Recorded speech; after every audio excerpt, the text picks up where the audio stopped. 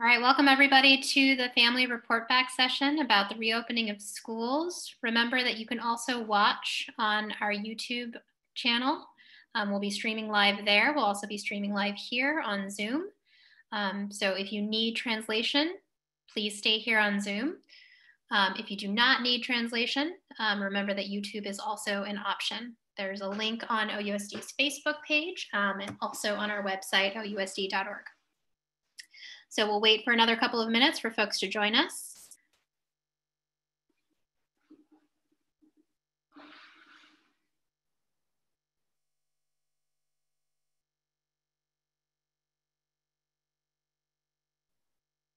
All right, welcome everyone. We're just waiting for folks to join. It looks like we're almost at about 500 participants on Zoom, and we have other folks joining us on our YouTube channel.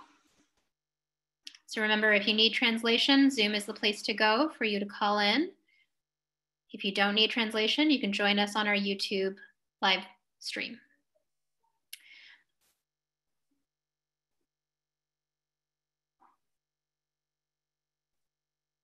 Yes, and the chat will be turned on so that we can be collecting questions on YouTube as well as Zoom. We will have translation available tonight in Spanish and in Chinese. Our Arabic translator won't be here until a little bit later, but as soon as that's available, we will turn it on. And we're just checking on the YouTube live channel. I see that we're waiting for that to get up. So as soon as that is up and running, we'll be able to begin.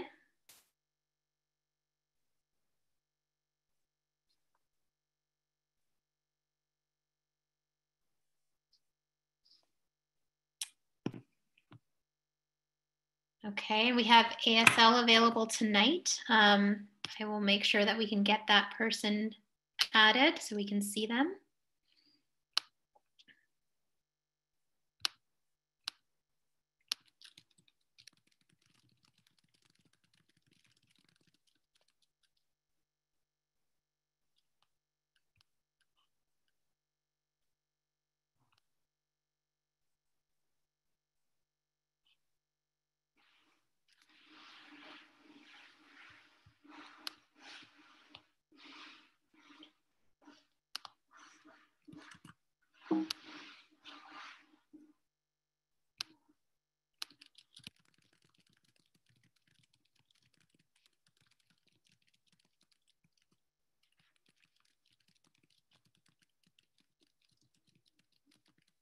Okay, hi everyone. We're going to get started in another couple of minutes. We still have a number of folks joining us both on Zoom and YouTube. And we're getting our ASL interpretation set up as well.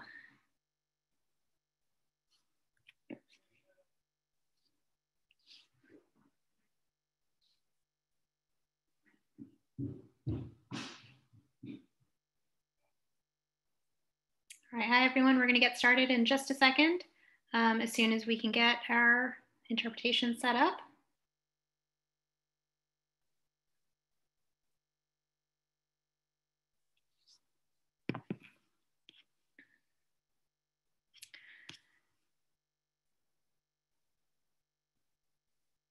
We've got plenty of capacity on Zoom. Thanks for those of you who are offering to leave. We've upgraded our account so we can now take 5,000 people. So we're at about 600 right now. And Jody, why don't we go ahead and move on to the next slide and we'll get our interpretation going. So Ava, I will pass it on to you to explain how we can begin translation. Okay. Thank you very much. And first of all, I would like to tell our panelists that help us out with interpreting by just speaking at a natural pace and make sure that your volume is correct. That way we can hear you very well and we can interpret. Buenas tardes. Los intérpretes del Distrito Escolar les damos la bienvenida. Vamos a estar brindando el servicio de interpretación simultánea, pero usted necesita activarla y yo le voy a decir cómo. Todavía no está activado, entonces cuando se active usted lo va a ver. Vaya a los controles en la parte inferior de la pantalla y busque el icono de interpretación. Es un icono que tiene un globo terráqueo. Cuando pulse en él se va a desplegar una lista con idiomas. Seleccione el idioma español. Usted, una vez que haya hecho esto, deberá escuchar al intérprete alto y claro y quizá en el fondo escuche un poquito el inglés. Pero si oye los dos idiomas en el mismo volumen, por favor, desconéctese de la junta y vuelva a ingresar para que se restablezcan los parámetros. Si tiene algún problema, contáctenos por el chat. Nosotros vamos a estarlo monitoreando todo el tiempo. Para hacer comentarios públicos, participe como lo estarán haciendo todo el resto de la gente, levantando su mano. Nosotros vamos a estar a la mano para interpretar. Y también, si desea hacerlo por el chat, por favor, escriba sus comentarios en español. También los vamos a traducir. And again, you see the instructions in English, but English-speaking people, you do not need to do anything. Okay, thank you very much. And David, if you could explain the interpretation instructions in Chinese, please. OK，咁歡迎嚟到呢今晚嘅會議啦。咁如果你需要中文廣東話嘅翻譯嘅話咧，咁你首先去到你嗰去到嗰個 control 嗰度 ，control 喺呢下邊嗰度，去 control 嗰度你見到一個地球咁嘅形狀啦，佢嘅 interpretation 就係翻譯嘅。咁你就點擊嗰個翻譯咧，咁你選擇你嘅語言。咁你嘅圖畫嗰度係冇 Chinese 嘅，咁你點擊咗之後咧，佢應該有彈咗個菜單出嚟咧，就會話俾你聽有中文，咁你選擇 Chinese 咁樣啦。咁你就應該就可以聽到中文嘅啦。Yeah, that's it.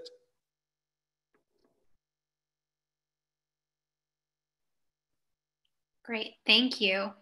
And so we're going to work on getting our ASL interpreter visible as well. And so just know that if you need to watch it on YouTube, the live streaming is working. There's a slight delay, but it is online. And in here, please put your questions in the Q&A section so that our staff can answer those questions. And in YouTube, the chat is live, so feel free to go ahead and put your questions there. And we have staff monitoring as well.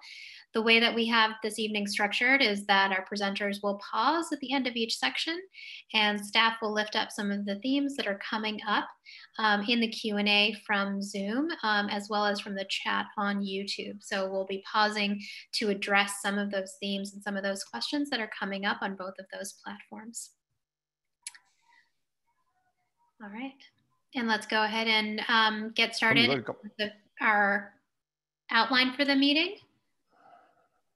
And I just want to pause and make sure that interpretation is working. It sounds like we need to make sure that that is turned on for those channels. So I'm going to wait for us to get that set up.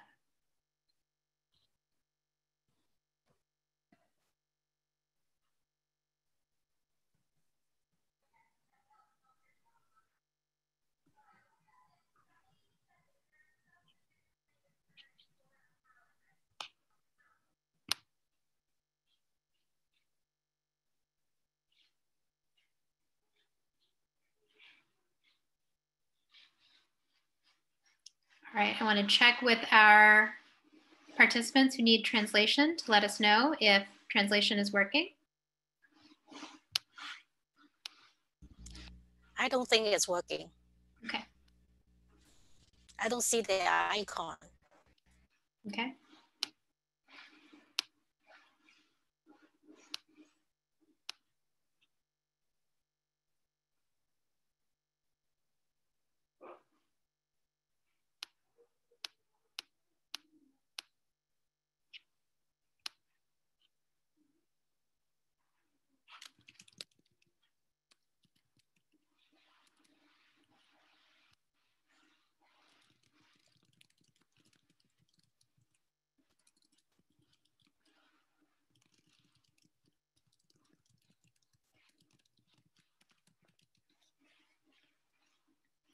Okay, so we're just double checking to make sure that we can get translation working, which includes ASL, Spanish, and Chinese. Our Arabic translator is not on the line yet, and so as soon as he joins, we will make the Arabic translation available as well.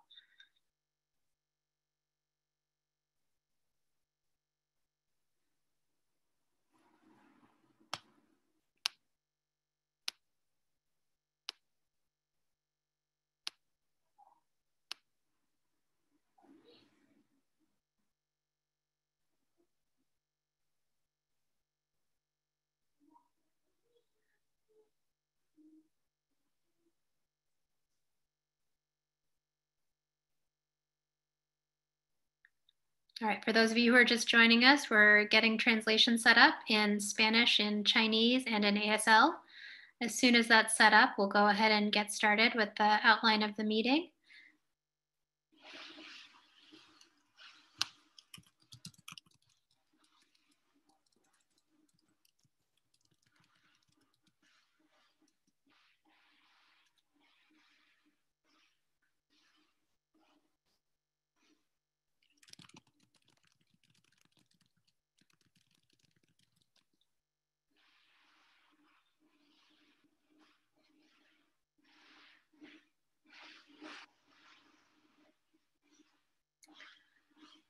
Okay, so while we get the translation set up, I want to make sure that we have the correct YouTube link. I'm going to ask one of our panelists to go ahead and put that in the chat in Zoom for all of the attendees so that they can see the latest link. And then I will get us started on the agenda for tonight. So we're going to begin with some remarks from our superintendent and then hear from our chief academic officer as well as our chief systems and services officer about the instructional model for the year and what we're doing to prepare for the opening weeks of school, as well as an update from the state in Assembly Bill 77 and Senate Bill 98 of what's required of districts. We'll also be providing some updates about technology distribution, meal service, and registration. And then we'll get into some more details of when we are able to offer some in-person instruction, what are some of the safety guidelines that we'll be following. We'll hear from an update from one of the doctors that we are working with from UCSF, Benioff Children's Hospital, talking about the different phases of what blended learning could look like, as well as providing some updates about our ordering of PPE, our safety protocols, and our progress to date. And then we have a lot of information here. We're going to be trying to go quickly so we can get through all of it. This deck will be made available to you towards the end. So don't worry if you don't catch all the details the first round through. And also just to be aware, we are in negotiations right now to land on new MOUs with all of our labor partners. So we will be clear about what things are for certain and what things are pending negotiations once those are finalized. So to go ahead and begin, I'm going to introduce our superintendent, Dr. Kyla Johnson-Trammell, and she will kick us off. Kyla?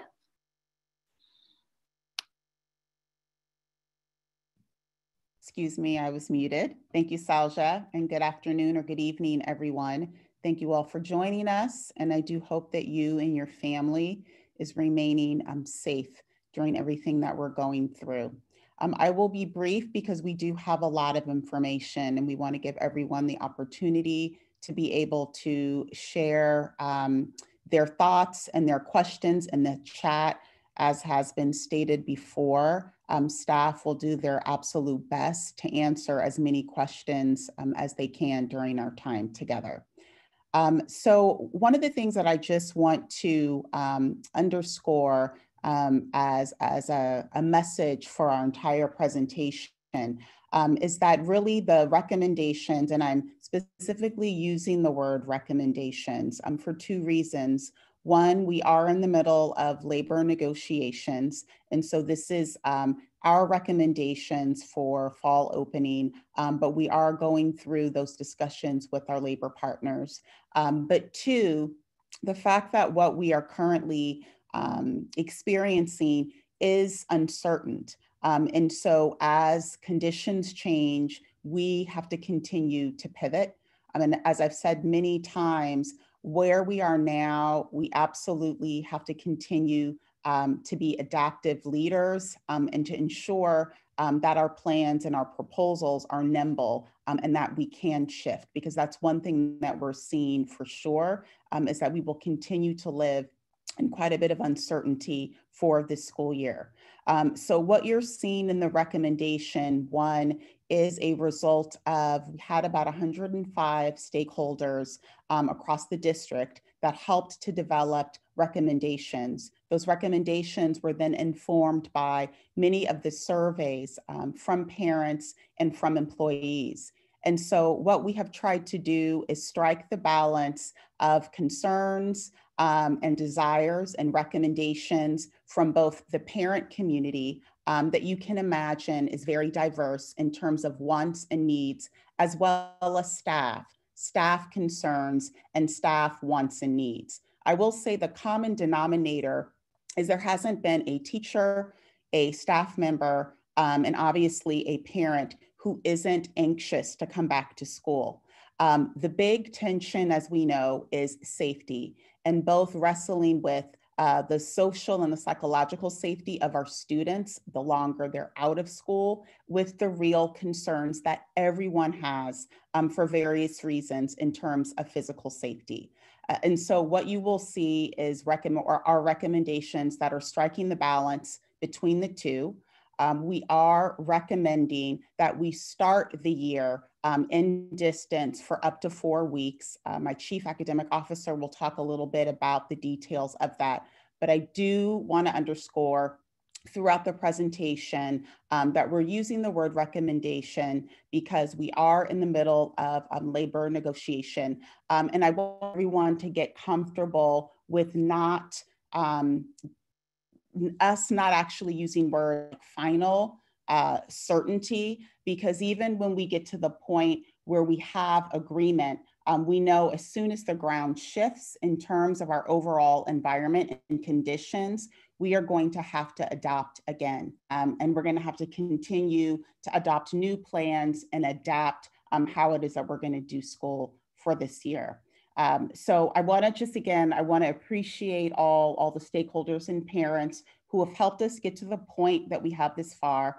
And I want to urge you to please put your questions in the chat, even if we cannot answer them tonight.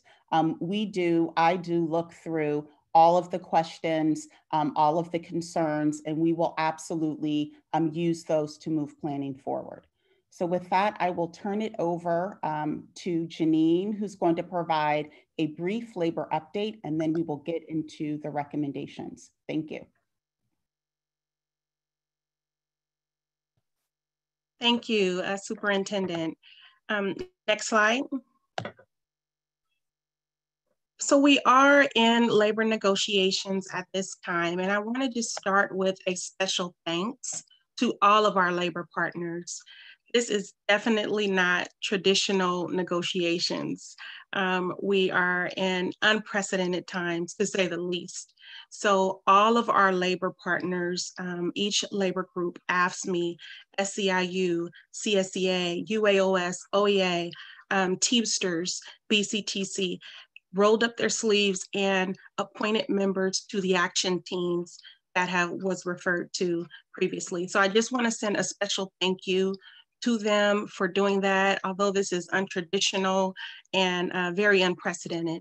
And then secondly, I just wanted to add that we are in negotiations with both AFSCME and OEA. We've started with AFSCME, who represents our custodial services, as well as many of our special education paraeducators, health services, LVNs, and 504 techs. And that is because safety is a priority. And also we are putting an emphasis on providing services to our most vulnerable students. And that does include students with medical conditions, students with in special education. So we've began the process of negotiating with AFSCME around those classifications. And secondly, we are in negotiations with OEA. And I wanted to, in addition to thanking labor partners, also thank you as community members for responding and to surveys that we've put out to let us know what kind of worked last year, what families really need if we are to have distance learning in the fall. And so those recommendations and responses to surveys, as well as the recommendations from our action teams, have informed our initial proposals with OEA at the table. And so we've negotiated with them today. They have a great team. We have a dynamic team at the table. We're proposing to start in distance. I think we're all in agreement that whether it's now whether it's later, there's always that possibility that we would be falling back to a distance model.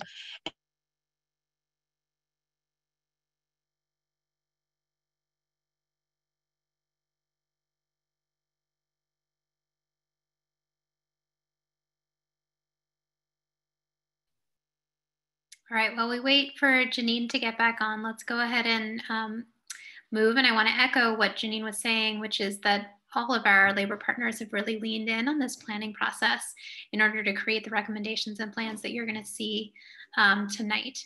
So Jody, could we go ahead and go to the next slide, please?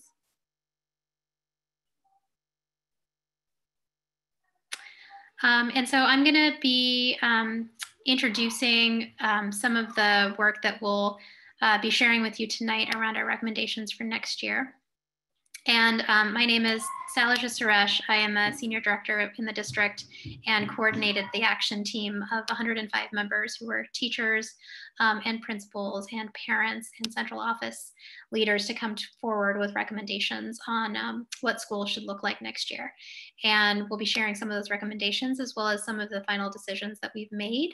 And just know that we are, as Janine mentioned, still in negotiations. And so there are a lot of decisions that have yet to be determined in partnership with our labor unions. And so what I want to start with is some of the most important information that has really helped guide our recommendations. And so Jody, you want to go to the next slide, which is feedback from our community. So over the course of the last 2 months, we've put out a number of surveys. We've had an open thought exchange. We've had many meetings that were held by individual school communities, as well as with the wider OUSD family, and have a lot of really clear themes that have come out that have guided our recommendations for this year. So really top of mind for a lot of people is around access to technology. We're going to be talking about that tonight, of what the plan is around distributing devices, making sure that families have access, about making sure that there is improved communication from the district as well as from schools around how families can support their children with success with distance learning, to make sure that we're attending to students' mental health and socio-emotional needs, and that there's more time for online instruction. As everyone knows, we had to pivot very quickly to online learning in the spring. We learned a lot from that experience. And now how do we make sure that students have access to more than just a half an hour, 1 hour, or a short period of time each day? And the new state guidelines are really going to shape how we provide online instruction over the course of this year. And in particular, how are we making sure that students who need that additional support in order to access distance learning is getting that? Some of the themes that we're seeing in a lot of the in-person meetings that we've been holding or on Zoom are thinking about, when we do return to in-person learning, how do we make sure that it's safe, that we can actually do what we are planning on, that we can afford it, and that it is enough. So one of the things that you'll be hearing about tonight are the team of doctors that we've been consulting with, who have been critical partners in us really making sure that our safety measures reflect the latest science and the latest safety guidance.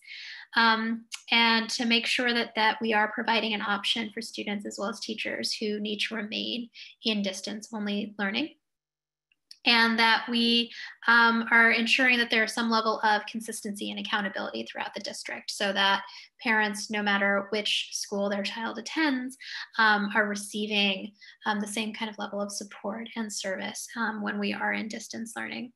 And to make sure, again, that we're tending to those socio-emotional needs and really around relationship building, that we, especially in distance learning, and we don't have the ability to build those relationships in person, that we are really figuring out how do we do that, how do we build relationships with our newest students, as well as students who can't really engage in the same way with distance learning, and that those relationships are strong to build academically upon that.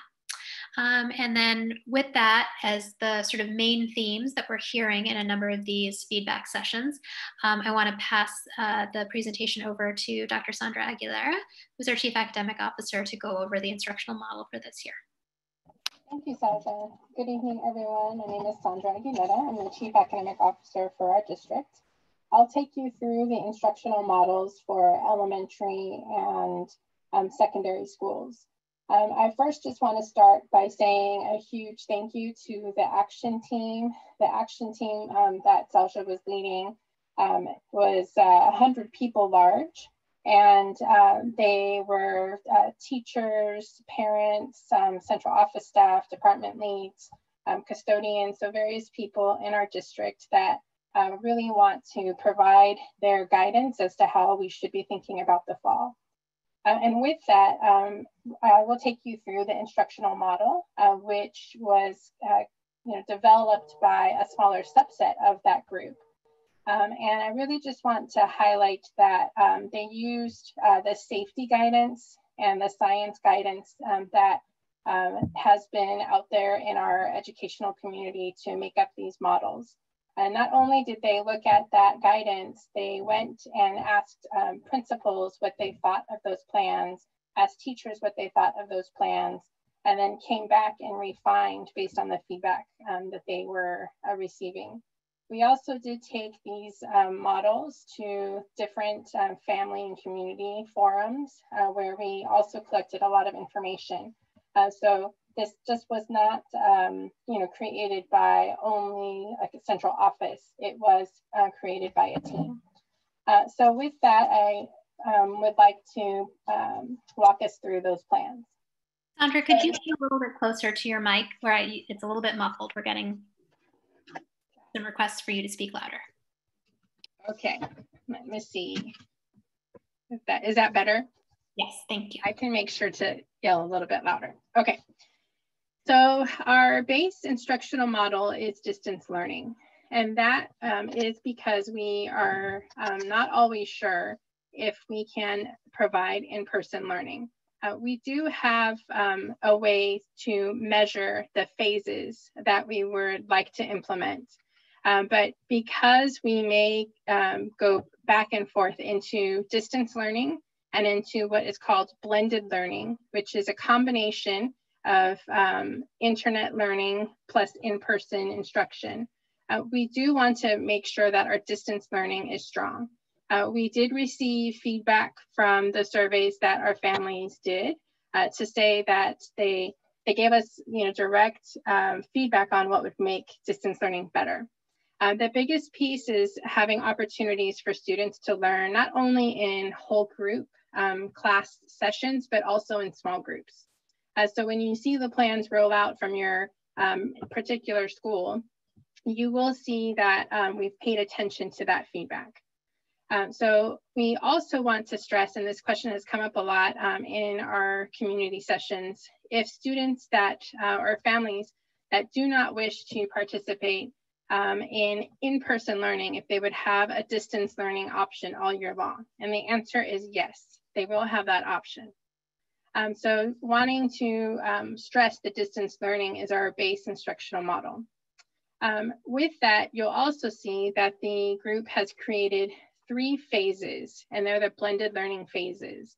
And what you'll see is a difference in those phases is that we have groups of students that will come back. And with those groups of students, we're focusing on students that need the most support. And that doesn't mean that other students won't receive any support. It's just that the in-person sessions will focus on students that we are seeing through assessments and through parent feedback that they need more support, that distance learning is not as beneficial to them. So for safety, we've looked at 6 key safety factors. Later on in the presentation, we'll be going through what that means. Also for equity, we are looking at what our students need. So you'll see specific groups of students called out as examples in the models that we will go through. Every 4 to 6 weeks, we will be looking at how we're doing in each of the phases to determine if we can move into the next phase. If we are not ready to move into the next phase, we will not be moving forward into that next phase. Next slide, please.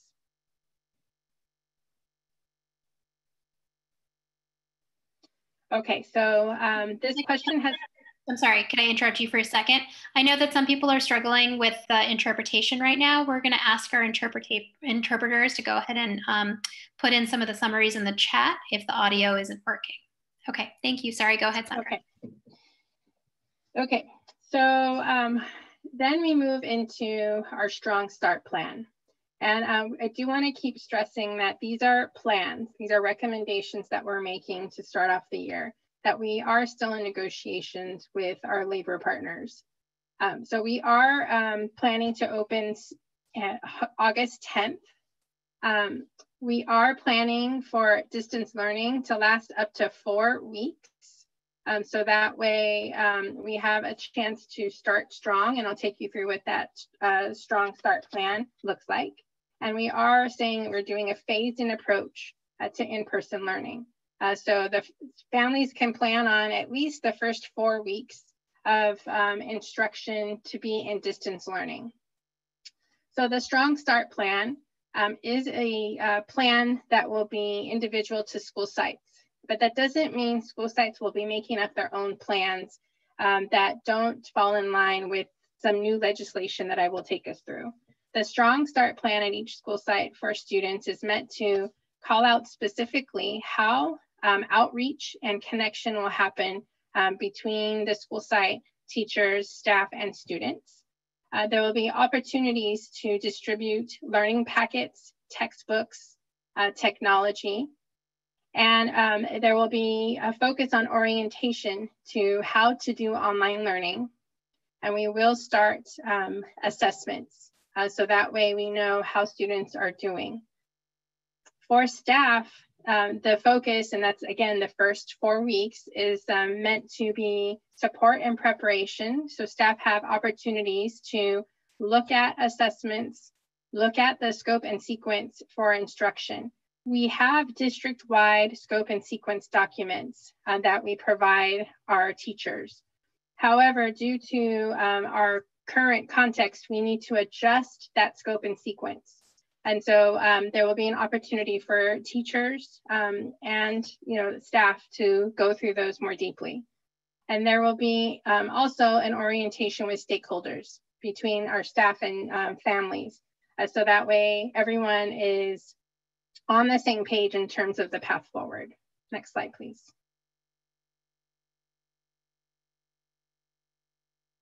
Okay, so I referenced this new legislation. It is called AB 77. And from that, our district is required to do a few key essential things.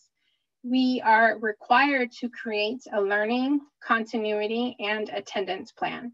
And that plan would be available for comment to the public through different stakeholder groups.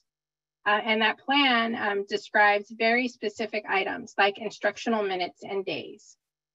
In terms of the instructional minutes, there is a reduction by grade level. So each year, a school needs to submit their master schedule, or how many minutes a day a student is learning. And the guidance has been reduced. Kindergarten is nearly the same. Secondary is reduced significantly. There's online and in-person instruction minutes that are acceptable. So that means that in order to meet the instructional minutes, the state has said you can do a combination of in-person and online instruction to meet those requirements. There's also a range required in terms of 3 to 4 hours per day. So that gives you a sense of how many hours a day our students will be in class. Instructional days is still 180 days. There needs to be some form of contact with every day for those 180 days. Next are the required supports. So during distance learning, our district must provide technology and internet access. There also needs to be grade level content. We still must teach the standards. I really want to pause here for special education. There have been a lot of questions about how we would provide special education services. We are required to implement IEP, the individual education plans. Those are the plans that the team of parents and teachers have agreed upon. So for those plans, we are required to implement those services. The language is still as best as possible in a distance learning setting. So we do have continued plans to do both online and in person, both instruction and assessments, because we do need to go back to doing assessments. It's really difficult to do assessments online. You basically can't. So we have to do some sort of in-person interaction so that way we can continue those assessments. We will have opportunities specifically for our Community Advisory Council or Committee to see those specific special education plans, because we have made special or specific plans for our special education staff. Our English language supports are also called out in this continuity and attendance plan. We must still provide what is called designated and integrated language development. So that means that teachers must still teach our English language learners in an integrated fashion, which is language through the content, and then designated, which is the how to speak English and how to read English, how to write English in a more direct way. And we do have specific guidance for teachers of language learners, so that way they have support on how to adjust their instruction to best teach our English language learners. So all of what has been... I just want to pause and give the interpreters time to catch up. I saw the interpretation globe come up. Exactly. So Jody, if you could go to the previous slide just so that we can pause and make sure that interpretation is all caught up. And so we will give our interpreters a few seconds here, and then we'll pick up where Dr. Aguilera left off on the next slide. So again, if you're looking for interpretation, it's on Zoom, and you can click on the globe button to log on for Spanish and Chinese. And I believe we're still waiting for our Arabic translator to log on right now. You want for me to wait a moment, yes? Okay.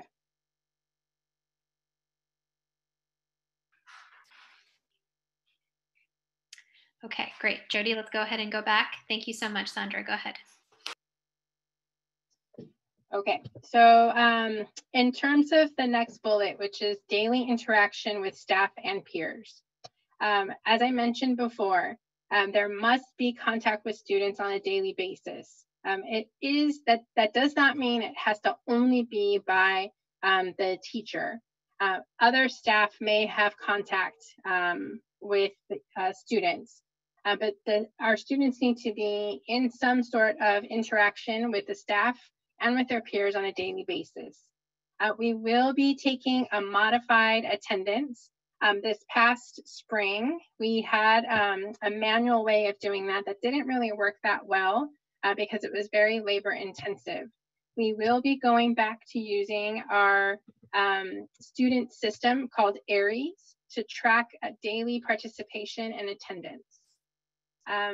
The learning continuity and attendance plan also includes tiered supports.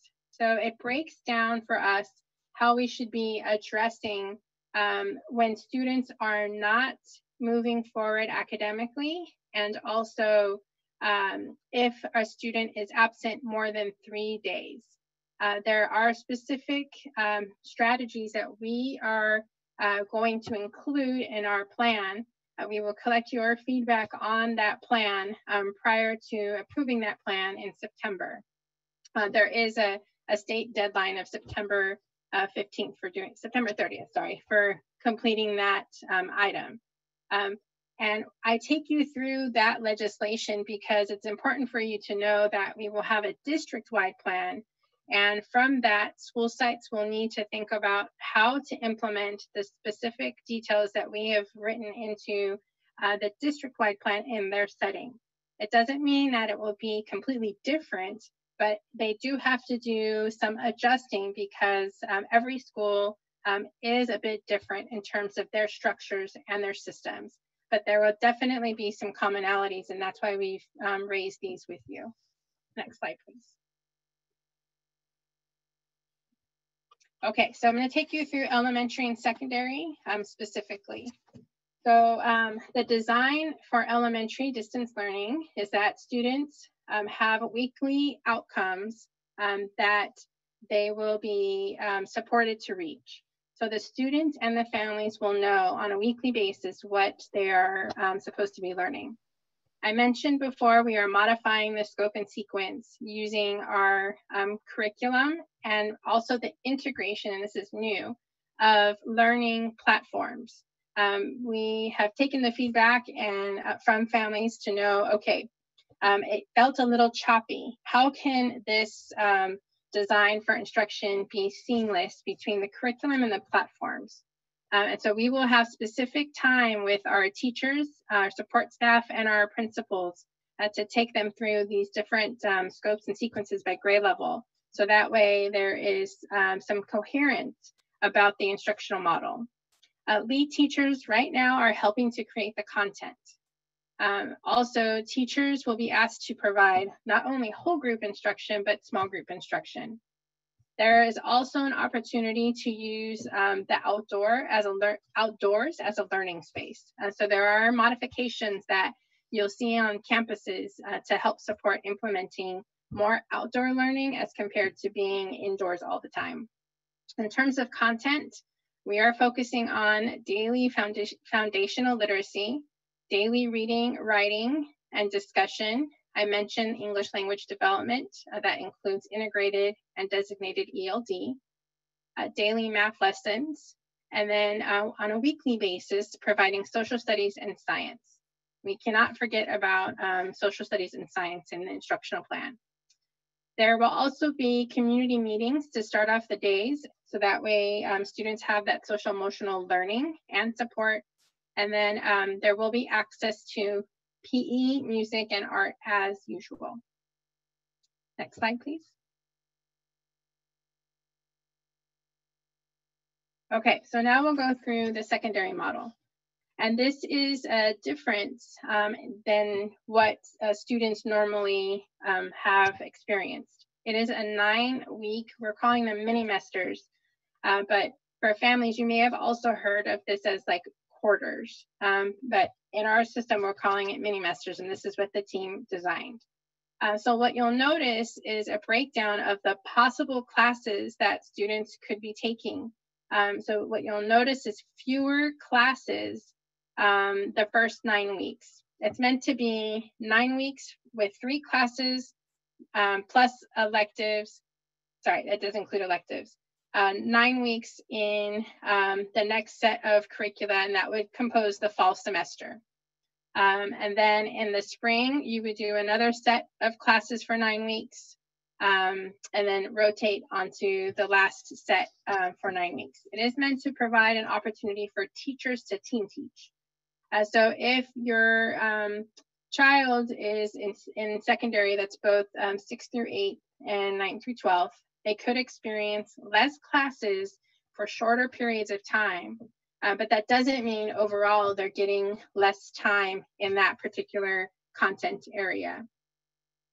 There is also the possibility, and again, these are proposed way of learning. There is also the possibility of teachers having less student contacts. Right now, there's about 150 contacts in the contract, and this would provide teachers an opportunity to have less contacts and focus in more on with their students. And there's an opportunity for team teaching. So when the English teacher is teaching, the physical education teacher is helping with more of the wellness checks with students. Next slide, please. So I wanted to leave you with a glimpse as to what is already started.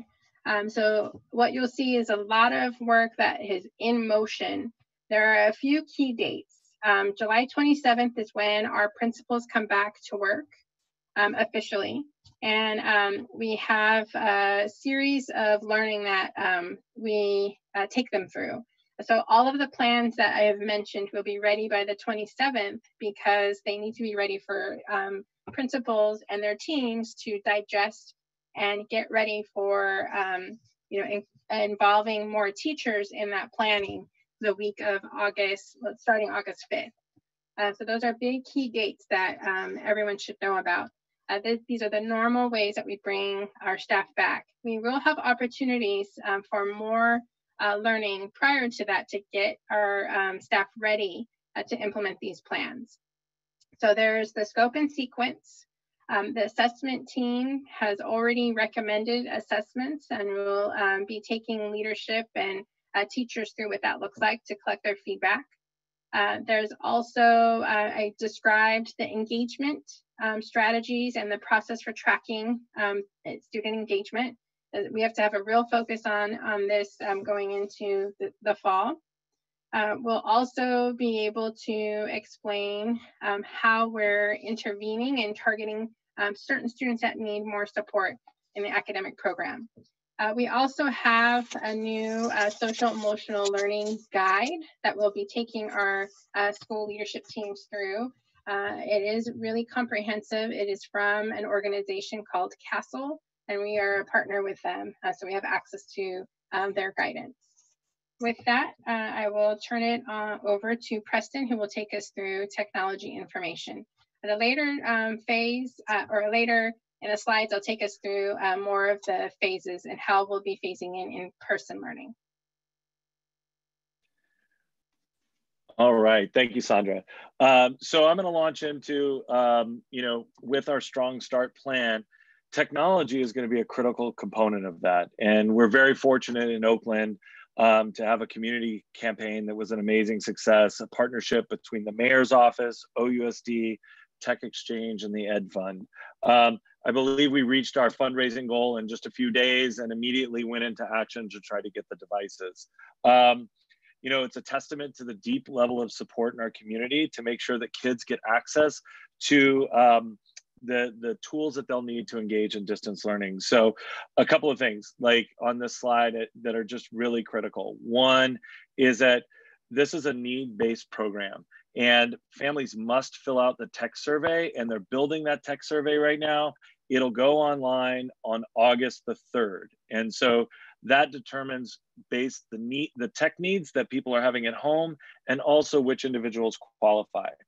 Right now in Oakland, we left out about 18,000 student devices, and they're still out there. And so we've also purchased new computers that we will be checking out to some students on a loan basis if the Oakland Undivided campaign devices haven't arrived in time. And so, and in situations where students don't have devices, you can imagine in early elementary that there will be packets that will go home for students and families while they're waiting for the devices to arrive. We expect to be distributing the Oakland Undivided devices in the 3rd week of August. What's been on order for OUSD is about 19,000 Chromebooks that will go home and be delivered and be the students' actual Chromebooks. And also there's going to be internet connectivity devices for about 15,000 or more families in OUSD. Can you go to the next slide, please? So I think that this is really a critical slide that kind of is going to, I'm going to walk you through the process. And it all starts with that technology survey on the August the 3rd. Our solution for every home is to have a computer that is based on like a survey of family needs. And then we also are checking families to make sure that they have access to the internet. And then there is ongoing tech support for both families and students to get connected. So on August 3rd, they'll complete the technology survey. That survey will then qualify you based on your home technology needs and your socioeconomic status. Families will then be approved for particular devices, and we're still working out the distribution, but it'll either be home delivery or it will be at the school site. And then students will actually receive that Chromebook and begin instruction, and then there'll be ongoing technology support for families. So more to come on that, but definitely, mark the date August the 3rd. In terms of the tech survey, and then also that for the beginning of school, which starts on August the 10th. Next slide, please. All right, so one of the big investments Oakland has made is into ensuring that our food service continued through the summer. To date, we have served approximately 3.4 million meals, you know, for our district, when a lot of districts across the entire, you know, entire state shut down their meal service. We continue to offer food throughout, and will continue through the summer. So as we begin in distance learning for the beginning of the school year, we'll remain in this form of meal distribution, where we have the 24 sites across the district that will be offering food for families. Any family can come in and pick up that food. Once we move to in-person instruction, we will start to structure the food distribution so that it aligns to that model. So for example, if students come in person 2 days a week, that essentially they would get food at the breakfast and lunch at the school site. Then on the third day, when they leave on that second day, they would end up taking lunches for the next 3 days. And that is breakfast, lunches, and suppers. So we'll build like kind of a hybrid model as we move into the blended learning, but we have a deep commitment to continue meal service for the city of Oakland. And so the next slide, please.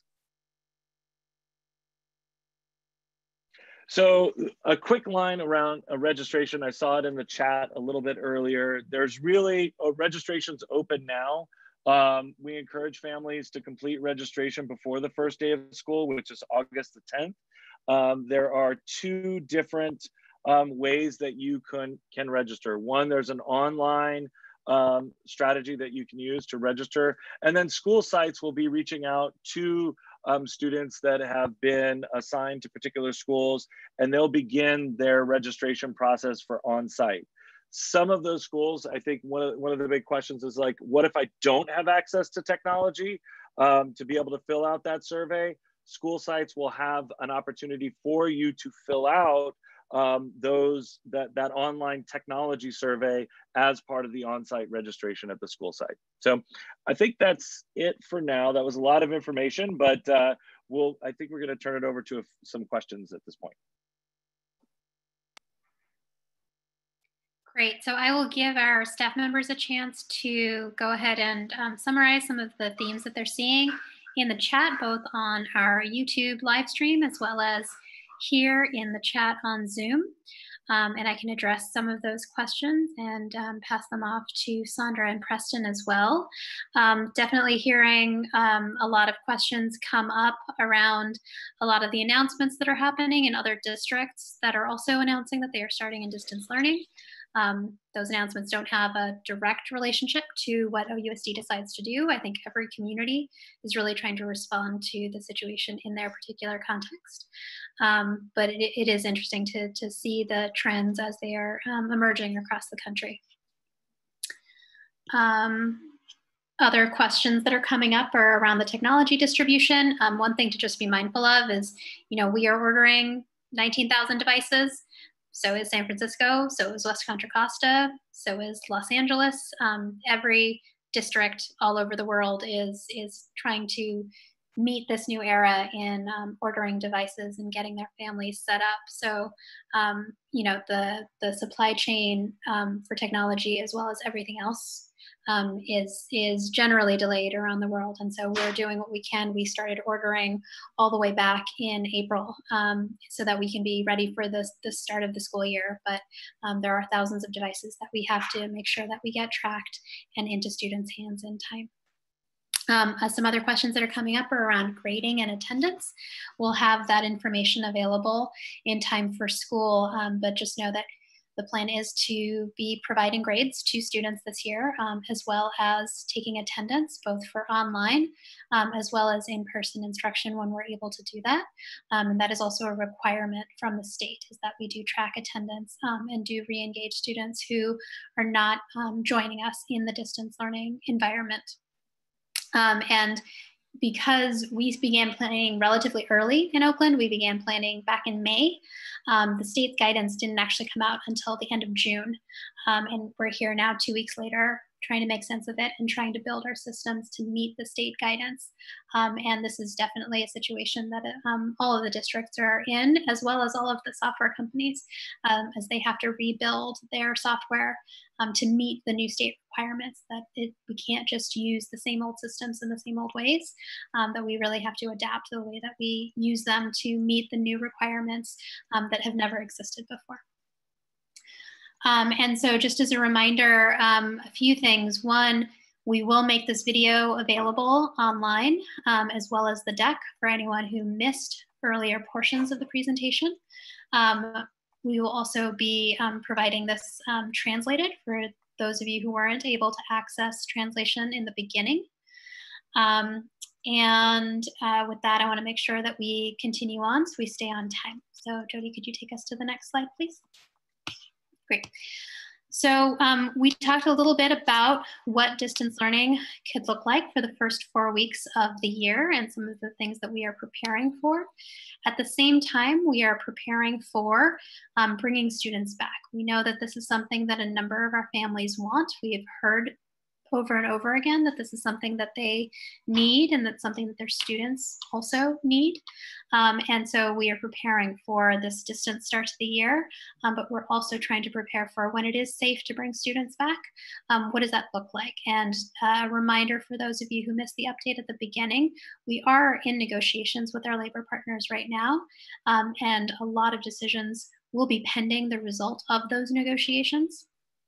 And so what I'm talking about here is how we are preparing for when we do reach those agreements, for when we are able to bring some students back for some in-person instruction.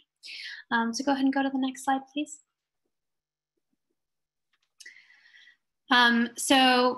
Again, distance learning is our base model. We know that all of our students over the course of the year will have distance learning as an element of their instructional program. To start the year, that will be the core instructional program for all of our students. And we've learned a lot from what happened in the spring by listening to students, by listening to families, by listening to teachers, and are trying to address those areas of improvement for the fall. When we do begin in-person instruction, the goal is to begin it in phases where we are bringing some students back in each phase while we're widening access over the course of the year. And we're doing that to make sure that our safety protocols can be followed and that we are able to actually bring students back safely and not just open the doors and have everyone back at the same time. And really our highest priority here is the safety of our students and our staff. That we are already beginning to order PPE, that we're already beginning to develop protocols and print signs, that we're really doing our best to prepare for this as soon as is possible. And we're committing to communicate with our families and to make sure that students and parents and family members, as well as our staff members, are getting updates from us about the ways in which we are preparing to bring students back when we are able to do that. Next slide, please. So this is some of the information that we've been getting back from families in some of the surveys that we have put out. When we look at the numbers across the different language of surveys that we are putting out there, we do see that there are a majority of families who have participated in the English survey who do want to return to some form of in-person instruction.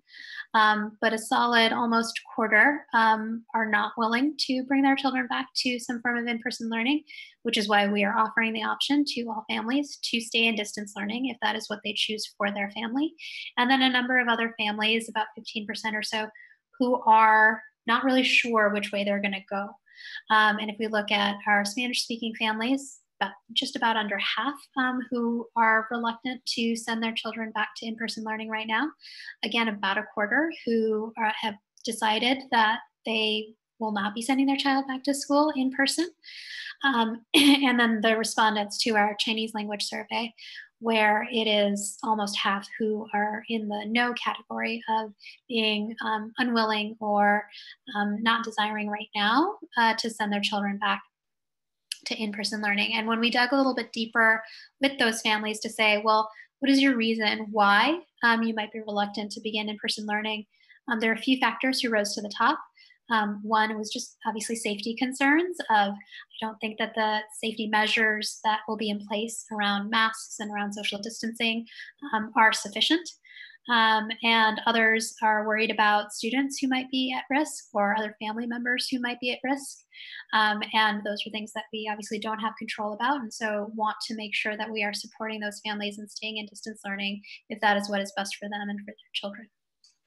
Go ahead and go to the next slide, please. And so this is, again, some information from families about what kind of schedule should we be able to go to blended learning, what kind of schedule would work for them and work for their family. And as you can see, the results are kind of all over the spectrum, where there is a majority of families who are supporting, all day 3 or 4 days, or all day 1 or 2 days a week, that those are strongly favorable. Those green and purple lines indicate that they're in favor of this particular plan. And then you can see over towards the right that there is the option of, half days, just 1 or 2 days a week, which the blue line indicates doesn't really work for our family. It is a burden for working parents to try and navigate that particular schedule that is very shortened. And so this was useful information for us in thinking about how to design a blended model where we're able to have students back for at least a few days a week for an extended period of time. And again, we can't say exactly what those schedules might be, because we have to make sure that we finalize our contracts with our unions before we're able to do that. But as Dr. Aguilera, our Chief Academic Officer, mentioned earlier in the meeting, the state does have new instructional minutes requirements for all school districts, which starts at kindergarten, which is 3 hours a day, and goes up to secondary all the way up to 12th grade, where it's about 4 hours a day. And so those are the new daily instructional minutes that districts are asked to abide by. Go ahead and go to the next slide, please. And so here I want to go ahead and pass it back to Preston Thomas, who's our Chief Systems and Services Officer, and he can talk a little bit about what are the county guidelines around school reopening of the safety protocols that we're expected to follow. Thank you, Salja. As you can see on the slide, and I won't go through it in detail, but the county, state, and federal guidance has changed repeatedly throughout this process as we learn. I mean, it's a natural process of learning. What we do know today is that cloth face coverings will be for all students. Face shields are going to be an added level of protection for staff, and we'll talk about what we have available currently. We need to partner with parents. We need multiple screenings. We need screenings before kids ultimately come to school and also at school. We're going to maintain the physical distancing. And really the key thing around the epidemiology of this is to keep kids in small groups, stable groups that don't change very often, so they get to interact with a smaller group of students. And it is okay for teachers to work with multiple cohorts at a time. And then there's other precautions that we will be putting into place. Can you move to the next slide, please?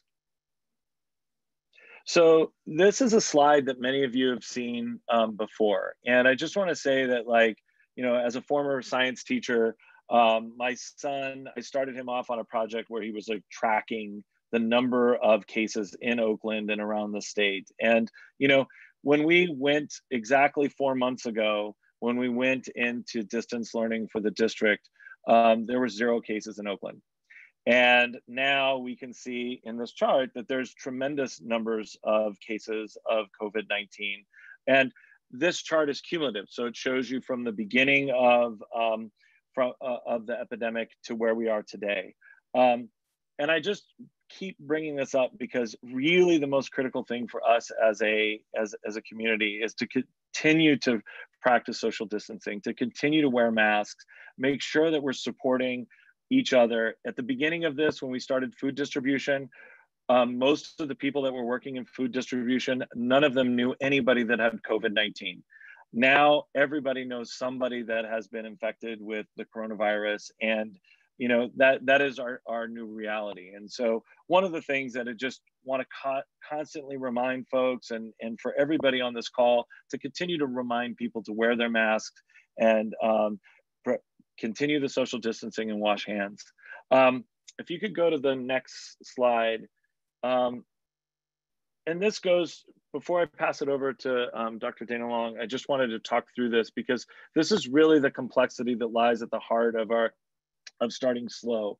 One of the things, if you could look at it, it's complex for all of us. I saw some, comments in the chat about people that are really struggling with multi-generational households and having to work and have kids at home. It is incredibly complex for all of us.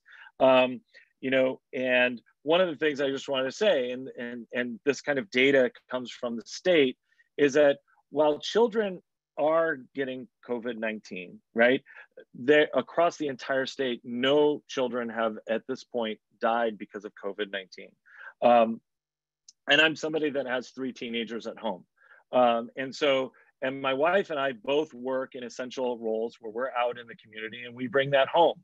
And we also have people in our homes that have medical conditions that are, it's incredibly complex.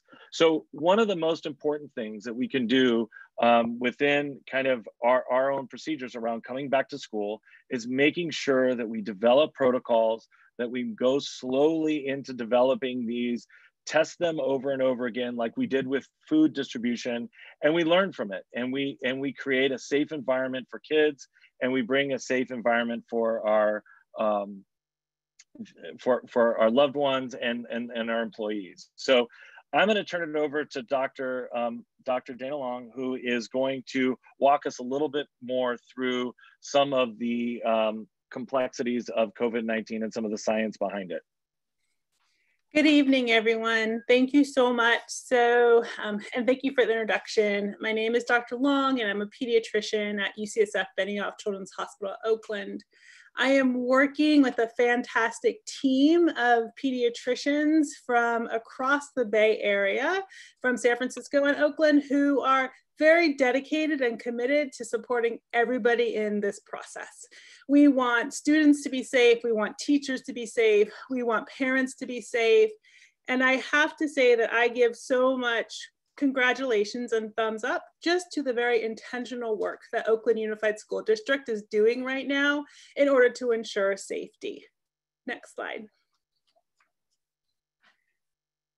So I want to give a brief summary of what we know so far. And our role as the pediatric consults to work with all of you guys is to provide the science as we know it so that we can make sure that decisions are grounded in safety for everybody.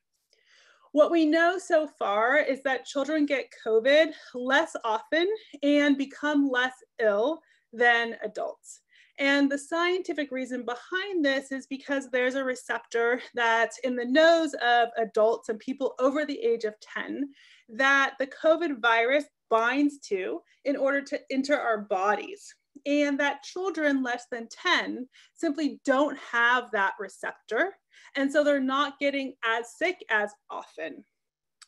We know that children who become positive are getting it most likely from other adults, and particularly other adults that are in their household, and that they do not seem to be the major transmitters of this virus to other children. The way that we think that children are becoming positive is from adults and not other children. I just can't stress that enough.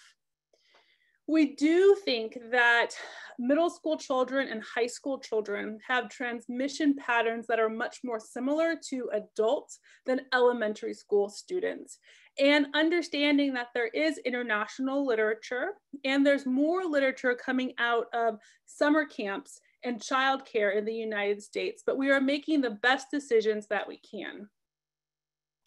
While we recognize that virus transmission is serious, and this COVID is a serious illness, we also know that there are other silent pandemics that are going along with COVID, and that we are seeing a lot of adversity, and that adversity is causing anxiety and depression, lack of social and developmental support for a lot of our kids and their families, there are increased reports of domestic violence and less reporting of child abuse in homes, partly because kids are not around adults that are mandated reporters.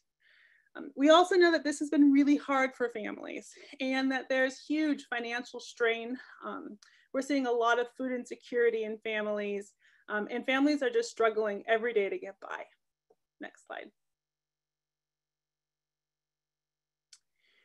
So the way that COVID is most likely transmitted is it's not so much on surfaces, right? We're thinking that the main ways that the virus is transmitted is from respiratory droplets, meaning that an infected person has droplets that are expelled from breathing, from talking, from singing, from shouting, and that breathing transmits the droplets about 3 feet. When you are talking, they can go about 6 feet. If you are coughing or sneezing or shouting, the droplets can go as far as about 12 to 15 feet. The way that we protect ourselves in this environment is that we wear masks, right? And those masks have to cover our nose and our mouth, maintaining social distancing of 6 feet, having face shields or eye protection, hand washing. And when hand washing, it's washing the hands with hand sanitizer or soap and water for 30 seconds.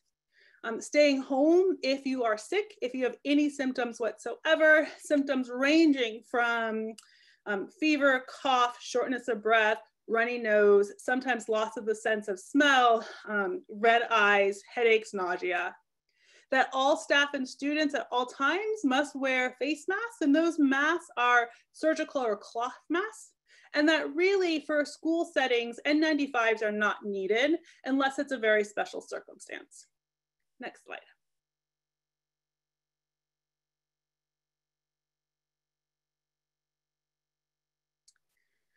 So throughout this process, we as pediatricians are advocating and moving forward, being willing to have office hours to talk a lot more about these details with everybody.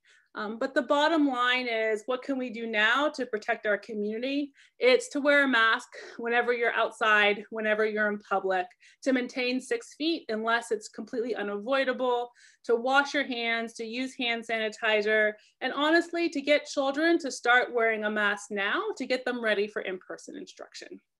So I'm going to pass it over to the school district, and thank you so much. Thanks so much, Dr. Long. So I'm going to pause here for a second and let our Arabic translator go ahead and explain interpretation here so we can make sure that we're meeting those families' needs. Hussam?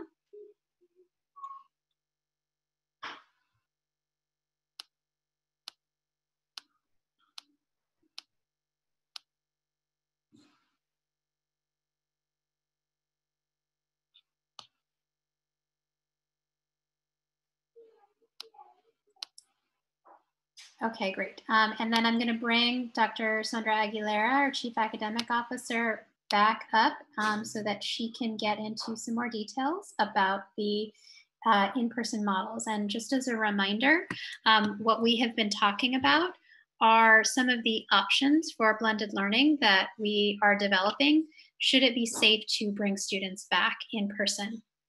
And a reminder that some prerequisites here are, first, the state has to say that it is okay for schools to reopen. Then the county has to say it is safe for schools to reopen. And then districts will be left to decide how best to reopen and bring students back for in-person instruction. So we are working on preparing those plans for when it is safe to do so. Right now, we will be beginning in distance learning for up to 4 weeks for the start of the year, because that is what we have heard is needed right now. We want to provide that level of clarity to our families. Dr. Aguilera. Great, thank you, Salja. So we've had a chance to hear the instructional model. We've heard what the families and staff have said and survey data. And we've taken an opportunity to look at the science and safety measures that we are considering. What I'll do next is take you through the phases and the thinking that has been done by the instructional action group to set forth the plan as we go more into in-person learning. So what you're looking at is a progression starting on the left-hand side. The red area is noting the strong start weeks in distance learning. So we've gone through what that phase would look like, or what that learning would look like. As we go into the first phase of blended learning, it is a very limited in-person instruction. What all students would receive is a check-in, check-out 1 to 2 times per week. Some students would receive additional in-person small group instruction based on need. And all of our moderate, severe STC students and our mental health enriched classes would come to campus every day. There is also an additional plan for initial English language proficiency assessment that must be done annually. And there's also a plan for our special education assessments to begin. So again, this is the first phase for elementary for in-person learning. As we go into phase 2, there would be a priority for high need students. So again, all students at this time would be going through groupings in small groups. They would be either part of the A group, B group, or C group. And there would be a rotation of once per week. Some students would have additional time for in-person learning. So that means in addition to their ABC rotation, they would get more time. And again, all mild, moderate, this is new. So all mild, moderate, severe STC students and our mental health classes would come to campus every day. Notice that for phase 2, there would be an emphasis on 8 to 10 students per class with their teacher. Going into blended learning phase 3, we focus on rotations. So that would provide small groups of students in either an A or B rotation. And they would have sessions twice per week instead of once per week. Some students would still have additional time that's in addition to their A or B group. And our mild, moderate, mental health enriched and inclusion classes, so notice inclusion is added to be on campus every day. And this is a slight increase to 12 to 15 students per class. Next slide, please. So what this table explains are the phases. So if you look at each set for phase 1, there is a Monday, Tuesday, Wednesday, Thursday, Friday. So it gives you a sense of what the week would look like for your child. So there could be on Mondays, the check-in sessions with students. Then we would go into small group sessions. That's the A, B, and C groups. So it's the small group in-person instruction. And then you have the checkouts on Friday. So your bookend on Mondays and Fridays with check-ins and check-out. And there would be opportunities for certain groups to come in for small group instruction. Sorry, I referred to phase 2 as A, B, and C. So phase 2, that is where we introduce a 3-day rotation.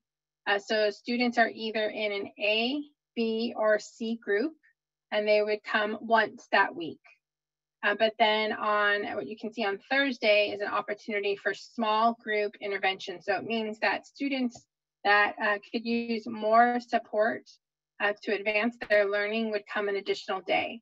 And then there would be time on Friday for teacher professional development and collaboration. So phase 3, there are 2 options that the committee organized and planned. You can see that there is one approach to do week 1 of the month as all A's coming, so all the A group of students. And for week 2, all B group coming to school in person in small groups. For the option 2, there's a different way of looking at this during the week.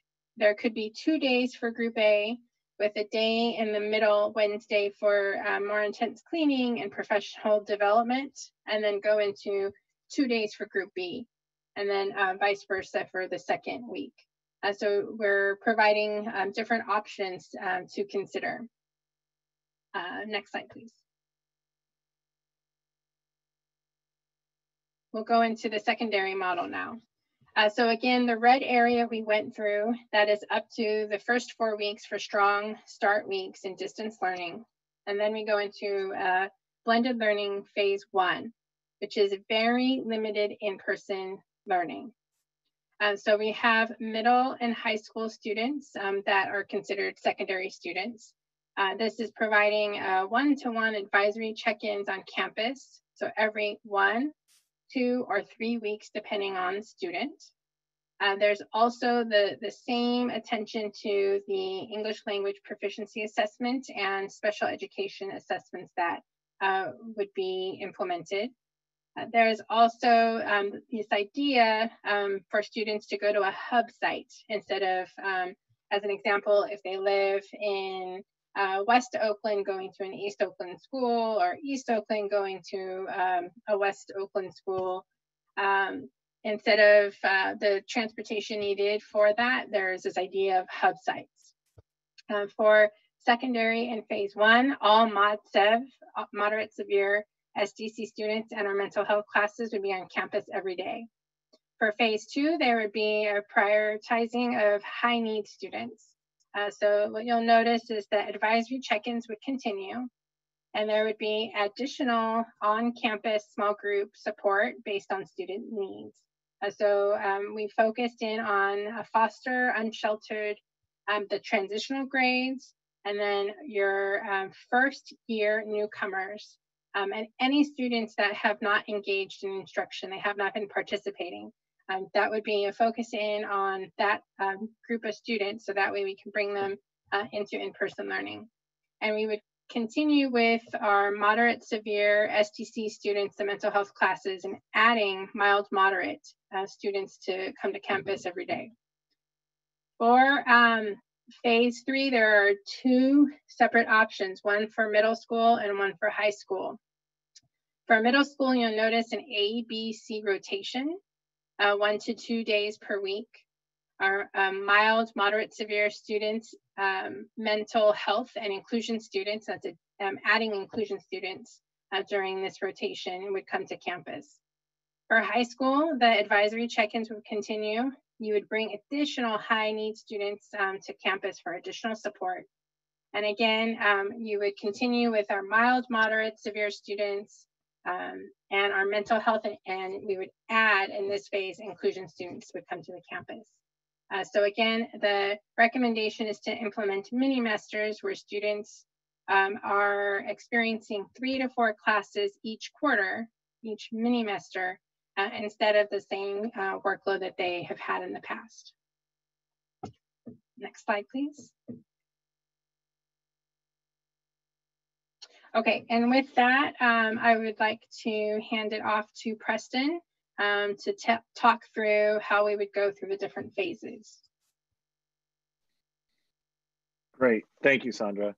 And so, you know, one of the things in terms of these phases, I just want to, that there are some real critical variables that we're going to be looking at as we consider moving into these phases. And I just wanted to highlight one of the things that I've seen it in the chat is that while there have been consistently about 25% of our families that are saying, I want distance learning for the entire year, there are about 50% of our families that continue to say, I need some in-person level of instruction for my student and for my circumstances. And so these phases are really around how we will move into more in-person instruction as the conditions, you know, across both the county come into play within our district. And so the 6 factors, but there are more, but these are the 6 primary factors. We're looking at cases within schools. What is the level of PPE available? a system for system checks to make sure that staff and students are constantly checking for symptoms. The physical capacity of our classrooms to see like what is the actual spaces. And even today we've been starting to do some walkthroughs and video footage of what classrooms could look like, because every classroom is different. They have different desks, they have different sizes, they have different doors, different windows, and going through and analyzing all of those different elements, the daily cleaning and sanitizing that needs to happen, and what is the level of transportation that's available. Next slide, please. So this slide kind of goes through an overall readiness of where we are today. And just kind of want to walk through this slide with everyone is that, you know, in phase one, we're anticipating it's about 10% of the student population. There's about 36,000 students in Oakland Unified School District. So it's about 4,000 students that would be back across the 82 schools. And then phase two would bring in probably about 25% of students, and then phase three would go up to 50% of students. Right now, I'm going to go through some of those specific variables and just talk about like kind of what is in place for each of those pieces. So in school transmission, we believe that we have developed our protocols that are deeply aligned with Alameda County Public Health Department, and that those protocols, whenever there is a case of in-school transmission, that either the cohort or the school, depending upon the circumstances, would move back to distance learning. So anytime we're talking about phases, know that we would be monitoring whether or not cases emerged within the school. And then the default, as Dr. Aguilera said earlier, is that you would go back to that distance learning. The second piece is personal protective equipment. And we've done an amazing job at like resourcing personal protective equipment. And we feel like we have the PPE in place to go back. Even if we needed to go back 50% of students, we have the PPE in stock right now in the warehouse. We are developing currently a system of symptoms checks for staff across the entire district. It's where every staff member would have to kind of check in to say whether or not they were had the symptoms or not. We plan to have that in place by the 5th. We have done an analysis, and our RAD team did an amazing job doing a facilities calculator that reviews all the characteristics within the school. And we do feel like we have done an analysis where we could get cohorts of between 10 and 14 kids in particular classes across the district, and we've mapped that out. Sanitizing, this has been a key thing in the chat, like sanitizing and cleaning. Clearly, there's going to be the ongoing cleaning that would happen normally within school, but there's this added level of sanitizing that we need to make sure that we're doing across all the high-touch surfaces within the classrooms, the desks. And initially, in the first two phases, one of the things that we would be able to do would we be able to take some of our custodians that are at sites that would not necessarily be an in-person instruction and move them to other locations. But at the place where we move into the phase three, where we have 50% of students in classes, we would need to fill our vacancies and definitely increase our subpool to be able to do the additional cleaning. Transportation is probably one of the largest challenges that we'll face. AC Transit has already given out its guidelines around what they're planning to do through December, which means that they'll be at about 25% of capacity, which we do feel would allow us to go into phase one and phase two.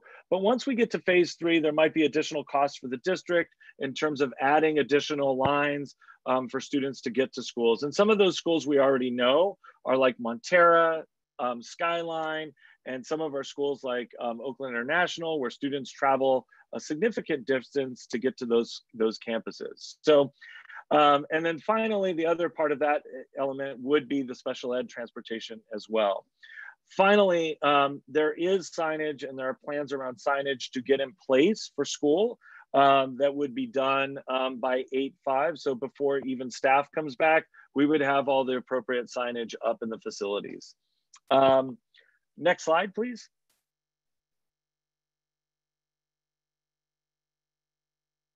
So just, you know, wanted to reiterate in terms of the personal protective equipment. We immediately started purchasing from the day that I think that we went into the initial shelter in place and went to distance learning in March. We put in several of our first orders, but what we have, and you can see the special ed team there that is doing some of the assessments right now. They're picking up their PPE at the district warehouse. We have adult surgical masks, face shields, children's masks, hand sanitizer, thermometers. We have the specialized PPE for nurses, ECE and custodial. And so all of those things, and we're still in discussions with our labor partners as to what would be all of the PPE we would need to provide so that the staff is safe and students are safe.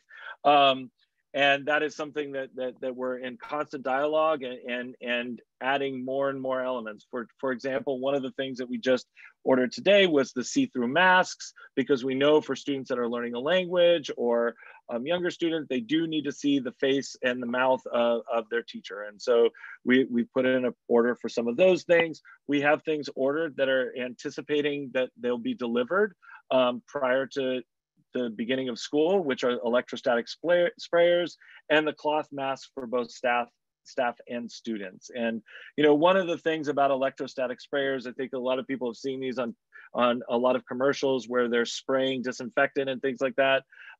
Really, the key thing about the electrostatic sprayers is it's doing the same level of disinfecting that you could do by wiping down a surface, but it's far more efficient for our custodians to be able to get more surface and to be able to cover more parts of the building. So that's one of the reasons why we're bringing those electrostatic sprayers on board. The other thing is that so right now, we are going to give teacher kits of PPE that each teacher would get a classroom set of the PPE that they would need for their classrooms. We're building kits for the front office to make sure that the front office has all the supplies that they would need in order to open up school and registration. And one of the most important things, we talk about PPE generally, and it's in the chat a lot, and it's been a part of a lot of conversation, but actually what's more critical is to train people how to use the PPE properly. When we first started doing food nutrition and we purchased masks for the entire staff, a lot of people were touching the mask too frequently, and they had to get familiar with utilizing the mask and how to take it on and off properly. So the first couple of weeks of the Starting Strong will include getting staff trained on how to properly use all the PPE that we're bringing into place. And by Friday, we're going to have an internal system that will allow for school sites and departments to notify us when they're running short on critical PPE, and we can deliver it directly to the school site. So that's a little bit of an update on our PPE, and I think we're going to open it up for some questions now.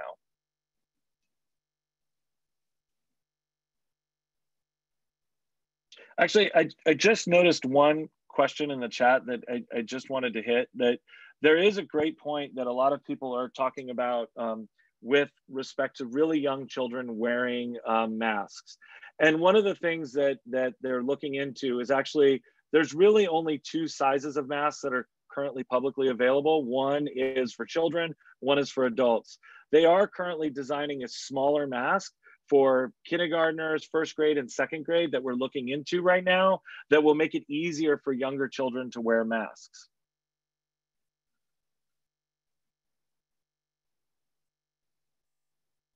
And so Preston, just to bring up some of the themes that are coming up in the chat. One, I think just a lot of questions around, and this might be for Sandra, around how will distance learning be better? And I know that there were some of the points that you already made in your presentation, but just some reassurance around that. And then some clarity again around some of the outdoor education options that might be available. Thank you, Salja. So I mentioned that we will have a scope and sequence that will provide teachers guidance on in each of the subject areas, the specific standards that will be a focus, and then how to connect the curriculum to those standards. So one way of looking at it is that when we went into the spring we had school sites at different areas of instruction in that scope and sequence. And starting off the year, we're providing this information so that way teachers can follow that scope and sequence. And it is meant to be integrated with online learning platforms. We also received the feedback from our families and from our teachers that we had too many different platforms. And so there will be less platforms, but platforms that are able to do more in terms of instruction. So teachers don't have to weave through all the different learning platforms to create a full program for their students. In addition to that, we did provide many opportunities for professional learning at the end of the year and throughout the spring.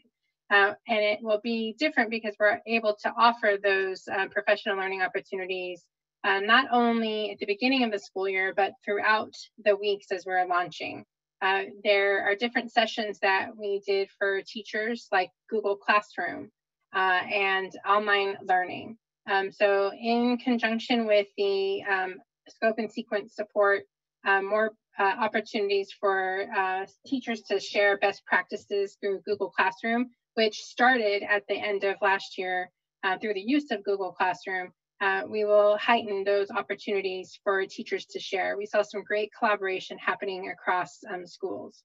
So we're open to feedback, but that is our plan that we are launching so far. Awesome, thank you so much.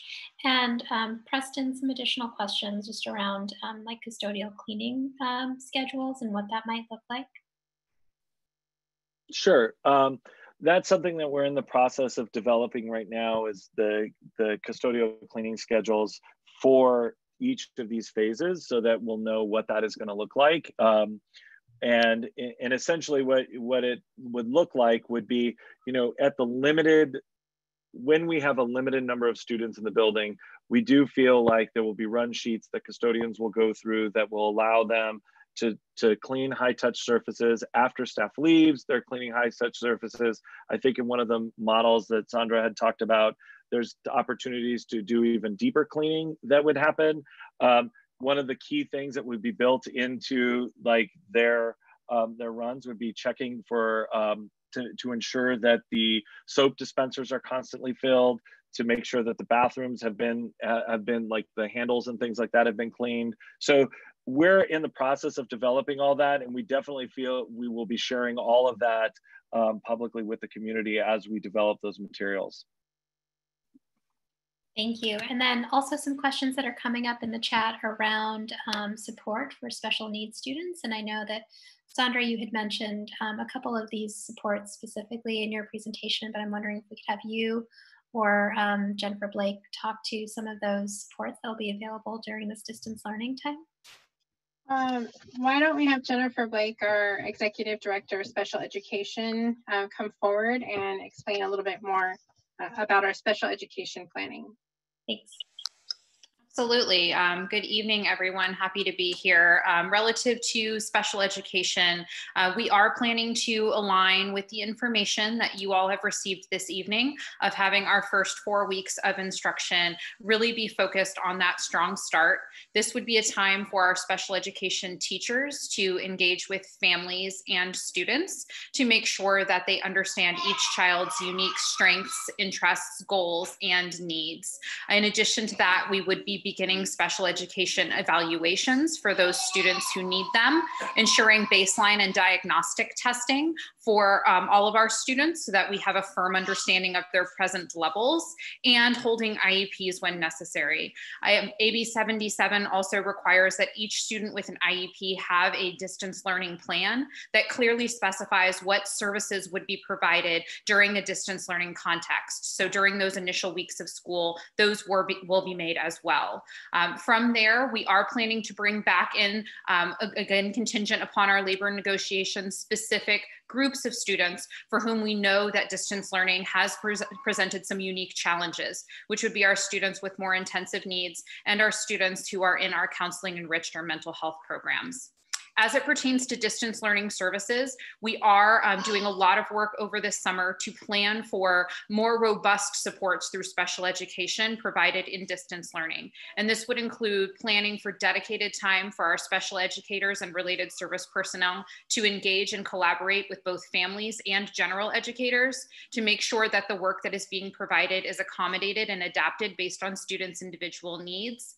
We also will continue to have ongoing weekly seminars for our staff and for our parents that are focused specifically on the platforms and accommodation tools that are available during distance learning to make sure that our families and our students and our staff have access to those tools and have the information they need on how to best use them. So we are continuing, of course, to plan as the new guidance comes out to make sure that we are adhering to both the state law and recognition of the important needs of our students with IEPs and the services that are encapsulated within them. We encourage any family who has additional questions to reach out at the onset of the school year and request an IEP meeting as well, which of course is the best platform through which to discuss their individual students' any concerns or questions that they have. Great, thank you so much. Also, Sandra, some questions that are coming up around attendance and grading. If you could clarify what the policy is going to be around that. Yeah, so for attendance, we are required through AB 77 to take daily attendance. So we will be taking attendance, which is a change from what we did in the spring. We did track participation. And that was a form of attendance, but this will be slightly different in that AB 77 calls for daily attendance taking in contact with peers or staff. So ARIES will be used to track students' attendance just as it has been used before. So families should expect that there is daily participation for their students and for their children. The next thing is grading. So we are in current discussions right now around grading.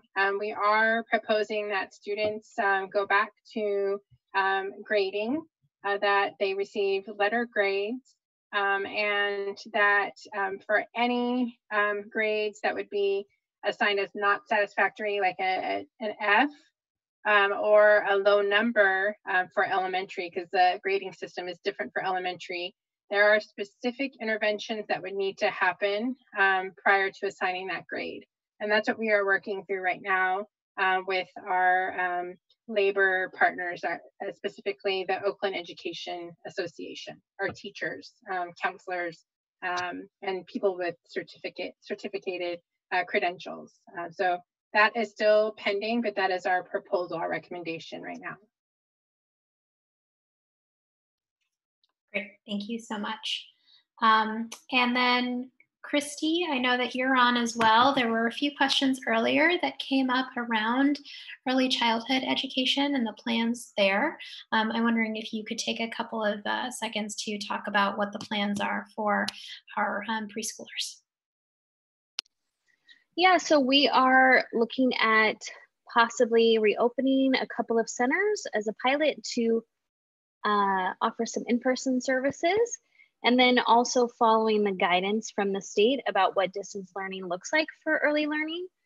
There hasn't been clear guidance on that yet, but we are looking to reopen a few centers and then communicate with those families. Great, thank you so much. And are there other themes that any of the other staff members want to lift up from the chat that they're seeing, either on Zoom or on the YouTube live stream? Salja, there is a question about how teachers would support both students on distance learning and those in hybrid learning. Mm-hmm. Great. So I don't see Sandra's picture there. I'm happy to, oh, there she is. Go ahead. Sorry, I didn't hear John's question that he said. It was around how teachers would be supporting distance learning as well as in-person learning. So this is a big area for us to dive into with teachers. I keep referring to what is scope and sequence. So just want to say a little bit about what that looks like. It is a daily plan that teachers can follow that provides them what to do in each of the curricular areas. They're each of like math, language arts. So what we're designing right now is how to combine both distance learning, so internet learning, and in-person learning, and when to implement the different aspects of that type of learning. So as the phases come in, we have to adjust what the instruction looks like. So we do have a suggested way of doing that we'll take to our teachers and our principals for feedback, but we are going to have a suggested way of how to integrate both distance online learning and learning in person, because it does take management of the different groups, and it's pretty complicated. It's not just an easy thing to start groups, and so we do have to help our schools to implement that type of model. It will take a lot of planning and preparation to implement that model. Great, thank you so much. And I know that there were definitely questions around the professional development that will be available to teachers, and I know that there's a lot that's planned for this summer. And then some other questions as well that around just sort of acknowledging how COVID is spreading in our community, that it is really drastically impacting our Latinx and our African American communities in particular. I do want to acknowledge that that is true, and it's definitely something that is really concerning that we are thinking about and wanting to make sure that our staff and students are safe as they are coming back to school. And Preston, I wonder if you could talk a little bit about some of the ways in which we have been working to improve our safety protocols at the food distribution sites over the summer around the safety partners, and what some of that work has looked like as a model for the school year. Yeah, definitely. I think one of the things as, the Starting Strong model actually is built somewhat on what we did in the food distribution. And when we started it, we knew that there was a compelling reason for us to begin distributing food to families. There's 25,026 students in OUSD that depend on free and reduced lunch. And so as the guidance changed from at the very beginning when we started, there was no guidance around wearing masks. It was basically social distancing and wiping down surfaces. And so what we developed was a team of people that were safety partners, that were some risk management, some informed by different departments, that began going and observing at each of the sites. And we created a list of protocols, and they would check for critical things like, are people wearing their masks properly? Are people maintaining social distancing? Did the surfaces get wiped down at every hour within the food distribution? And so that model of continuous improvement was really powerful for us as we developed the procedures. And so if we're starting in a distance model, for example, the symptoms check that staff will have to learn to do and to be able to report out their symptoms, that is something that we need to build a practice around and make sure people know how to use the system. And so a lot of these things can be, you can develop healthy systems if you're constantly asking questions, how can we get better? And we continually do that after every food service on Mondays and Thursdays. And so that is definitely a practice that we see schools and the community engaging in over the course of the next school year. Awesome, thank you so much. I also see some questions coming up just around safety protocols and kind of what to do around temperature screening, as well as what to do if there's a positive case. The county has developed a series of guidelines around what to do if there is a suspected case of COVID, or if there is an exposure, how to notify people, how to contact trace, how to recommend isolation for anyone who is exposed.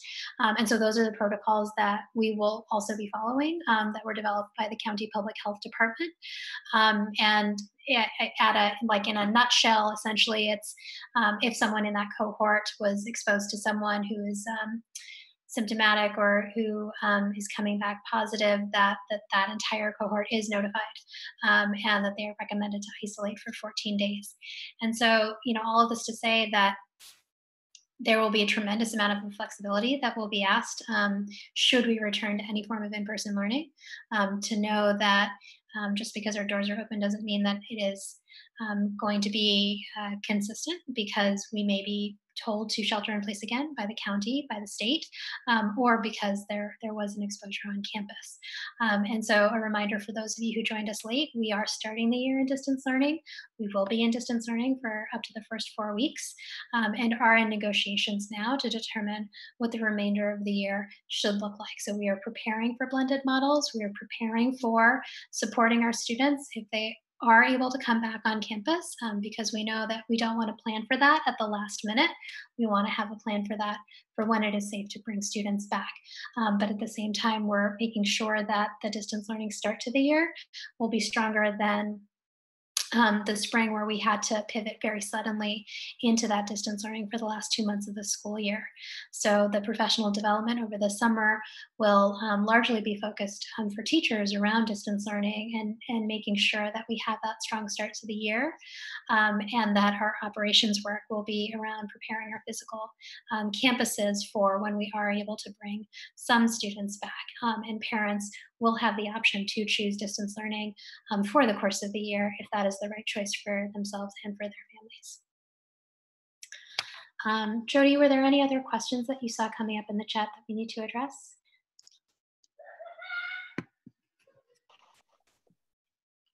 There is a question about, I think you hit most of them. There's lots of questions. And so I wonder if you could speak a little bit to the guide coming out, and also how we'll follow up with continuing to stay in communication from now until August 10th and then afterwards. Yeah.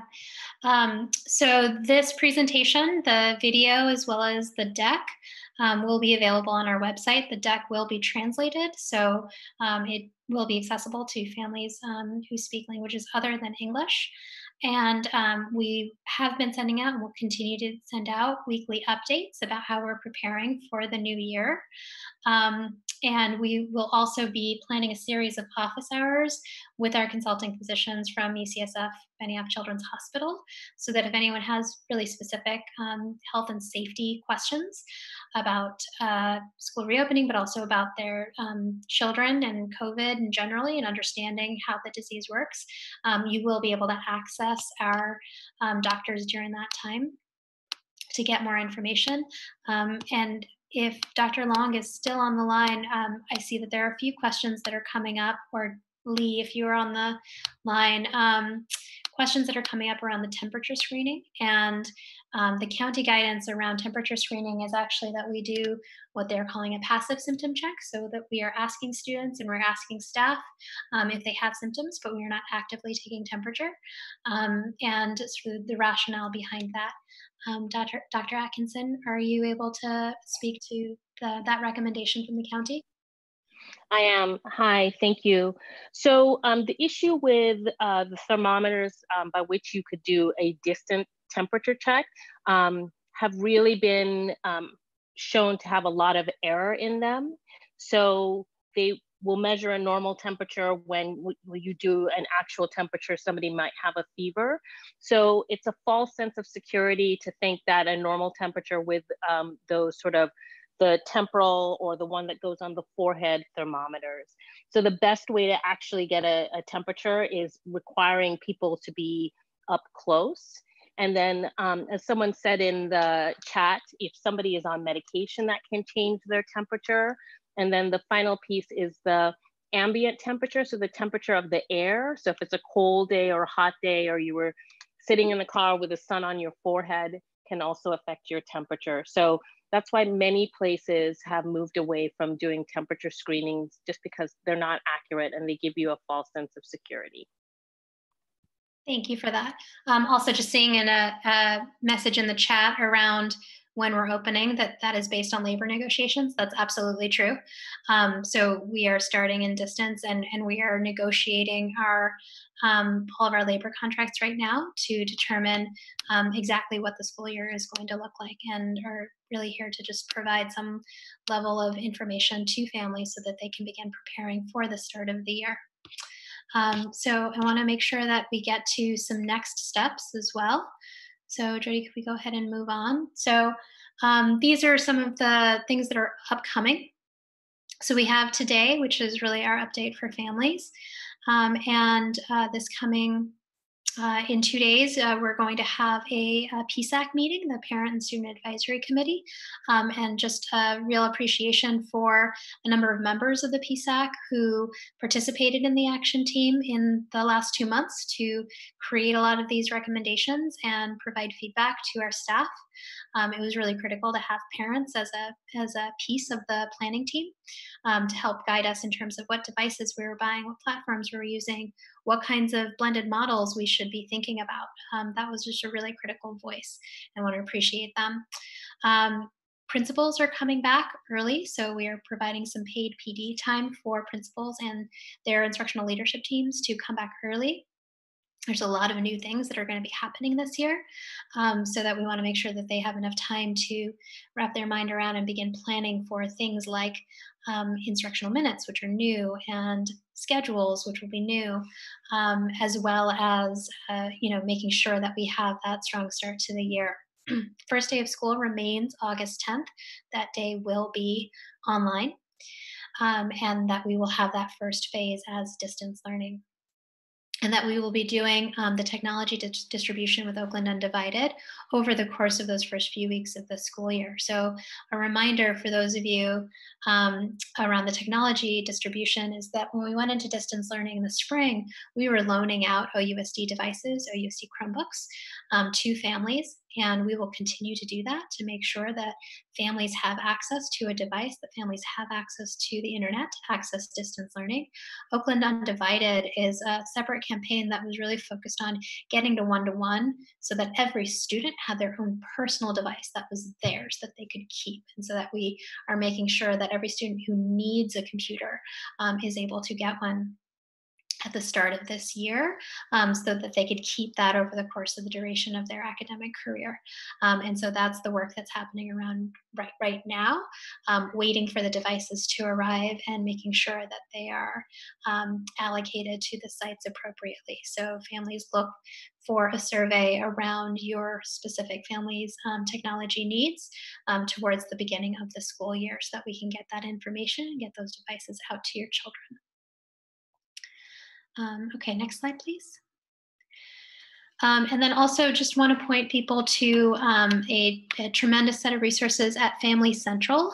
This was a website that our family engagement team created in the spring, again, with sort of very little notice to make sure that families had access to the information they needed about how to support their students with at-home learning, about where to get food over the course of the closures, how to access health services, and that this is a website that we're continually adding to, that we have video resources, that we have websites, that we have information in multiple languages for you to access, and it will continue to be a resource where we're placing information for families. And that's in addition to another website that we have for teachers that's called Teacher Central, where we've been centralizing where teachers can go to get access to the resources that they need to provide high quality distance learning to their children.